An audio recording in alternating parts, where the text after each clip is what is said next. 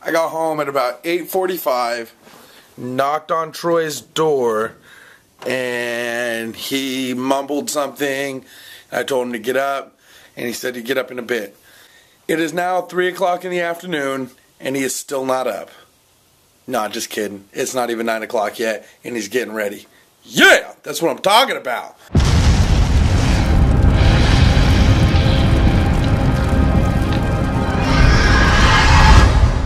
Yeah, so I mean, he was right. I was up late again this morning, 6:30. It's 9:08 right now by the clock on the computation confuser device. This is what I was able to do last night. I went and took the graphic and removed the 2011 that used to be down here in the lower right hand corner because I'm trying to get shot glasses. This year they're going to be printed in red with red on the bottom. So it's going to be kind of like collect all of them, limited edition Hellmouth shot glasses. You can get this shot glass. It's down in the description. There's only a handful left, and once we go to the West Coast Hunters Convention, they'll probably be gone. So this is purple on the base, and it's frosted, and it's got the Hellmouth there, and then on the back. Really, bro? Really? I know, 9 o'clock in the morning, I'm already doing it. I know. On the back, it's got the website address on it. So that's really cool. But this year, they're going to be printed in red. The other thing I went to edecals.com and did this right here. I'm not sure we're going to be able to sell the banner just because my cost on them for 10 of them is $75. They are $7.50 each, and they will have to be shipped special because you can't fold them, so they cannot be shipped flat. They have to be shipped kind of like rolled up. So that, still kind of working on that. And I am also working on... Oh, puppies? No, I'm not working on puppies. Aww. I'm working on bumper stickers. Aww. I So like puppies' idea better. Keith likes puppies. So on the way to City Hall, we stopped and got coffee. And it was really awesome. Keith got noticed. She knew who I was from the vlogs, and it's kind of weird. She's like, wait, you're on the vlogs. I'm like, hood up. I don't know what to say. So He was feeling kind of bashful. come on, it doesn't help that I worked all night too. Well, I know, but you got noticed, dude. That is so awesome. It's weird, honestly. I mean, it's not being out in like some other place and getting noticed, which would mean a lot more because, you know, I kind of know her, but yeah, still cool, just the same. So we're at City Hall now. So for the second time after we got done talking to the city, Keith says my head hurts. Oh my gosh. So parking is a major concern, and we already knew that. We'd have to I'm confused on where to even start. Basically, we need help. And lots of it. But this time, like, I noticed they were talking about getting an architect in there and everything like that. So I don't know if now they're like, okay, these guys are really serious because they won't leave us alone. Or they're just like, now we're going to send them on a wild goose chase, so we leave them, or so they leave us alone. Yeah. So, I mean, I don't know. So, Did they say anything about that last time, getting an architect? No, they didn't say anything last time about getting an architect. So now, basically what has to happen is we need to get an architect because it is going to be a Class A occupancy, so we have to go through and make sure everything's up to code, even as being listed as a storage company, which seemed to be okay with them, and then we just do a temporary use for the haunted house. And it would be, what they say, an amusement attraction. Yeah. Which it's also zoned for, it's allowed. But also, let's see, hold on, there's the architect, then also parking agreements. Oh, going out and getting or attempting to get the temporary use permit first before we do anything. Just so that we have it, or that we know that we can get it. Because it sucks if we go through everything and it's like, no, you guys can't do that. There are going to have to be parking agreements with some of the surrounding properties. If we do that property. If we do that property, but no matter what. But now that property doesn't seem so good. Yeah. Because, sorry, I didn't mean to steal your thunder. Go ahead. No, I'm all scatterbrained, and I've got a headache too. Yeah, but like they were telling us in their guys that like this guy is, you know, same thing as the last place. He's done a lot of structural work, I guess. Basically, he's made it look better, but he hasn't done any real code work to it to bring it up to code. So we'd have to go through anyways, and with an architect to start with. Yeah, with an architect to start with, and then we're gonna have to go through anyways, and more electrical. We'll do the electrical and plumbing, and so on and so forth, and more and more and more stuff. And it's like, can't we just buy a haunted house already? Forget this, just buy one. So, but I don't know. To me, regardless what we do, I think we've really got our work cut out for us. Yeah. Well, I mean, it goes back to what I was saying before. For everything that we see, I'm gonna say that there's 2 things that we don't see. Now there's like 4 or 5 things that we don't see. There's like a million things we're not seeing right now. So next time we come back, they're gonna want a DNA test and everything with this shit. I swear to God. Oh yeah. Pee in this cup? You want a pee? Yeah, I was just gonna say, you want a pee sample? All right. Oh, you want that kind of sample? Give me a couple minutes. Keith and I were continuing the conversation. What kind of sucks is they also want a floor plan, like before we do anything. So we basically have to design the haunt before we do anything. Which I want to say before he says anything else, I have no problem with, because then I can get something on paper about what we're doing. The nice thing about it, though, is that we can apply for the temporary use at any time. Yes. Which makes it easier. So right after the haunt, we go through a major redesign right away, get the temporary use in to make sure that it's okay, and then we start building. But in order to get there, we need to get this first hurdle first. And this first hurdle, it's not a rock in the road. It's not a speed bump. It's not a mole hill. It's a freaking mountain. It's a freaking mountain. I'm talking about the damn Himalayas right now. Everest. Mount Everest. Yeah. Everest. I will climb the mountain. I will. It's okay, bro. We'll come out on top. I got my tax return, and I never spend any money on me. So, I did today. Hold on. I got The Prisoner of Azkaban. I got The Goblet of Fire. I got The Chamber of Secrets. Because the ex-wife took all of my Harry Potter stuff. It's actually hers, that's why she took it. But I also got Insidious and Don't Be Afraid of the Dark, which I've never seen Don't Be Afraid of the Dark. So I got some movie watching to do. And I found this freaking awesome t-shirt. That's just like badass. It don't fit Keith. Well, no, it doesn't. But that is just so cool. Saw it, had to have it. So that was an impulse. Well, all this stuff was impulse buy. And Keith keeps moving it. It's like, I need to work. You guys may be wondering, what has Troy been doing since Keith has been working on his box? Not a goddamn thing. Oh, whatever. I just got through replacing the window, finally. That broke on January 1st. Well, actually, no, it was the last day of December, just before New Year's. I was pulling the fireworks out, and one of the platforms that I had the fireworks on tapped the glass and broke it. He's pre-drilling. How awesome is that? I hate pre-drilling. I hate staples. I hate plastic. Isn't it funny? I hate everything about haunting. Except haunting. Well, yeah, well, after today, the headache of all the stuff that happens behind the scenes, my head still hurts. I came home and relaxed by building a box. Letting out your aggressions. Not that it deters us any. There's just a lot into it. It's not going to stop us or whatever, so don't think that. But it's just like, there's just a lot of crap. A lot of freaking red tape. Okay, I want to stop because this is going to be a nightmare to edit tonight. Because there's something special coming up tonight. You guys will see it, like, soon. I think I've already said it because we might cancel or preempt COC tonight. Because Keith won't be here anyway. He'll be at work.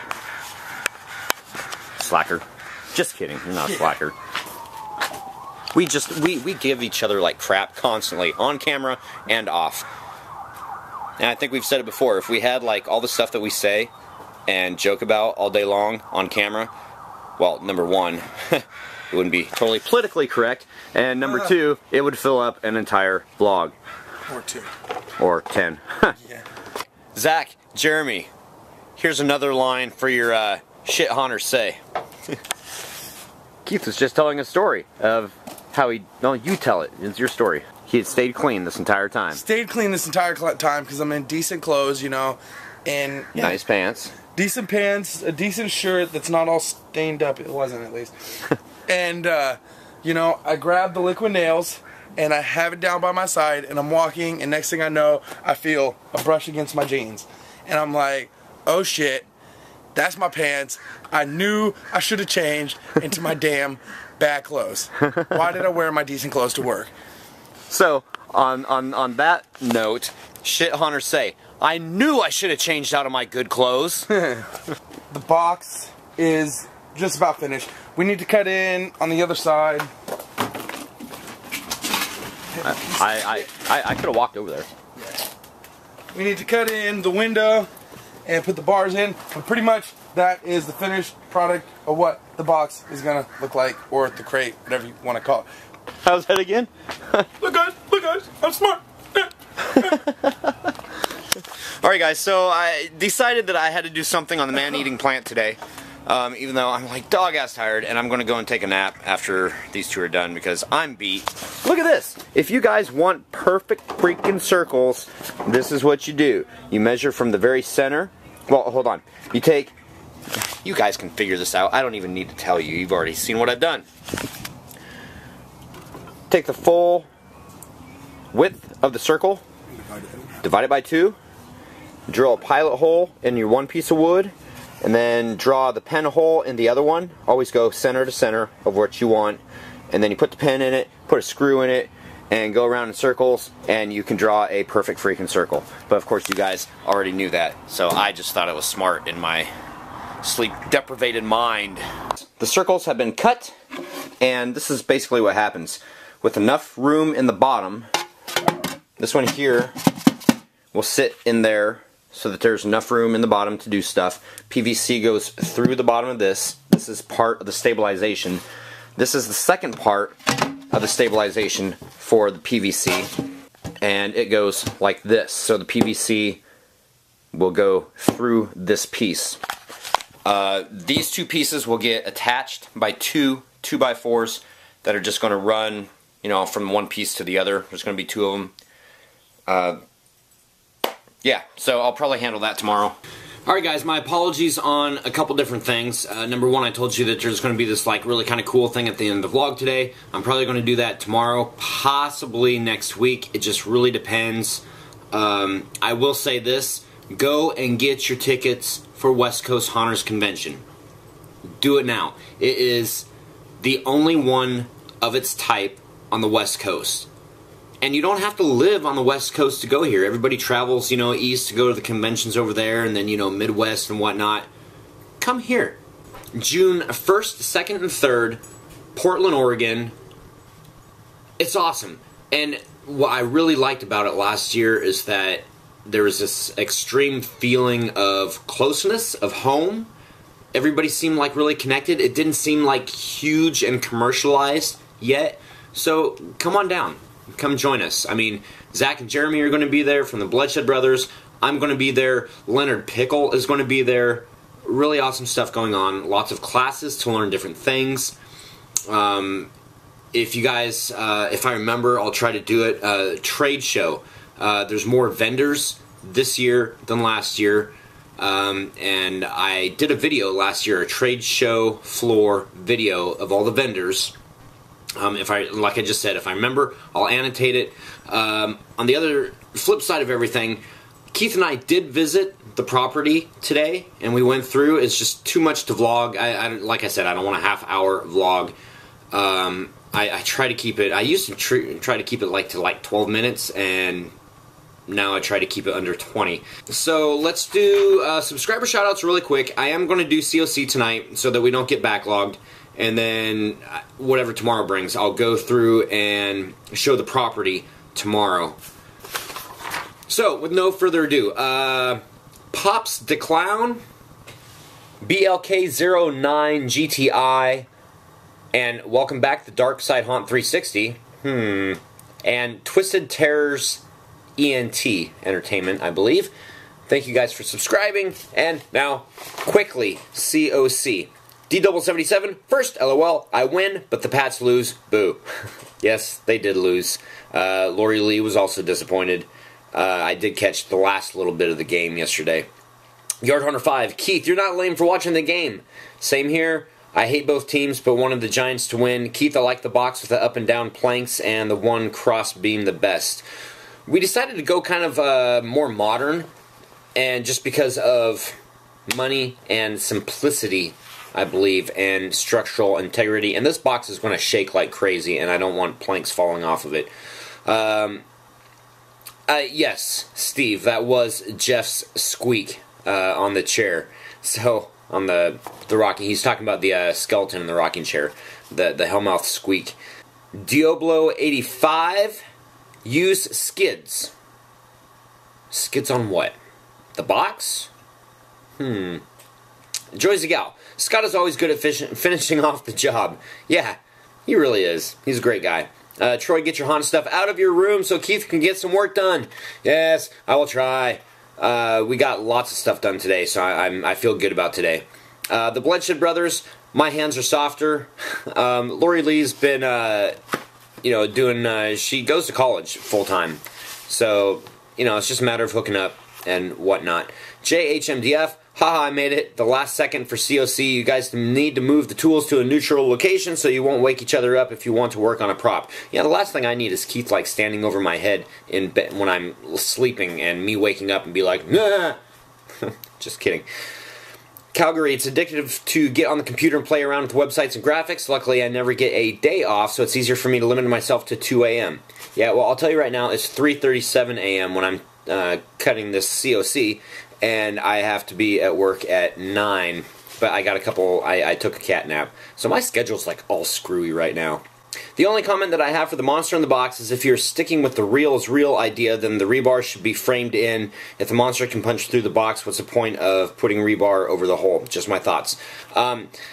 Keith and I talked about that. We're not going to use rebar. We are going to spring for actual, just regular steel rod. And it's going to be on the inside of the box. So, from the hole, it's going to look like, you're not going to be able to tell whether it goes up and down, the whole inside of the box or not.